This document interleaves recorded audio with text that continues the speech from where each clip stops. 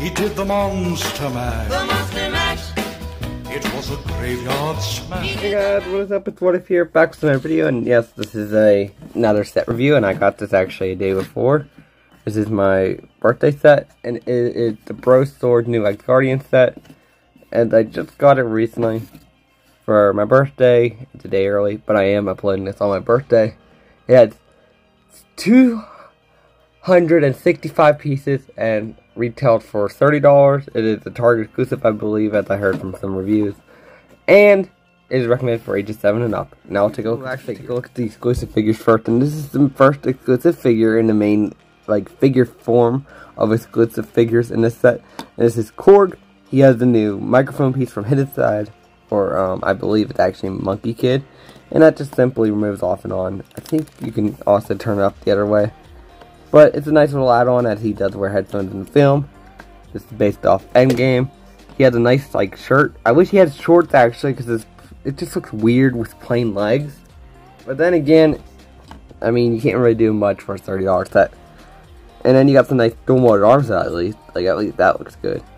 And then you got a controller from Series 19. And he got he got a new head mold. Well, not head mold, helmet mold. Which is pretty cool looking. And you also got a side of his head where he looks pretty happy. So that's Korg. Now I'll take a look at the next and the final exclusive figure.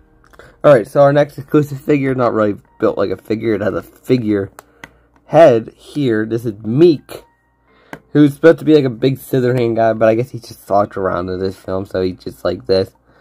I like the head print, it looks pretty interesting, but nothing else much to say about him. Let's take a look at the final figure, and it's a variant exclusive.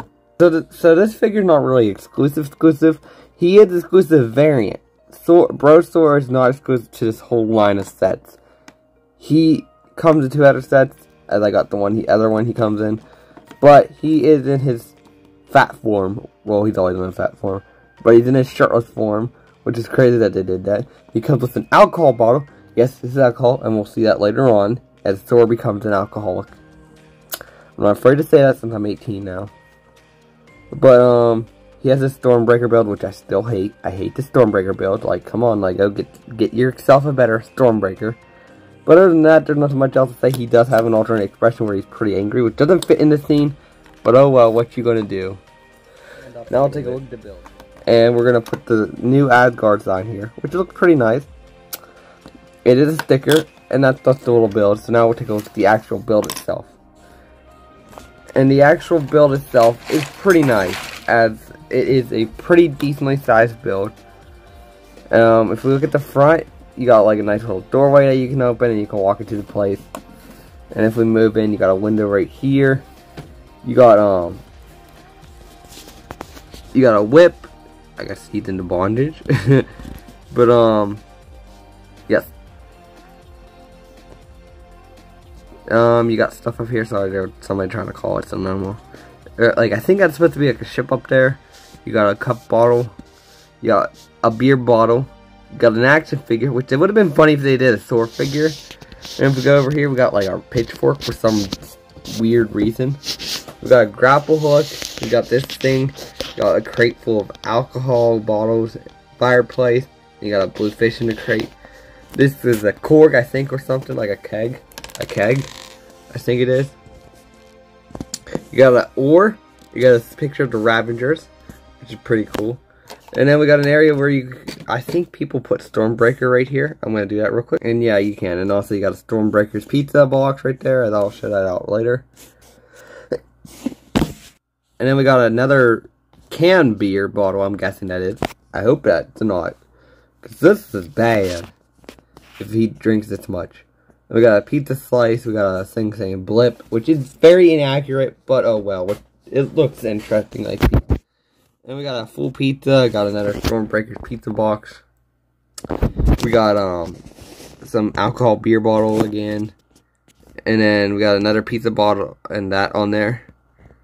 And yeah, you got a feather. I don't know what that's supposed to be sticking out of the wall.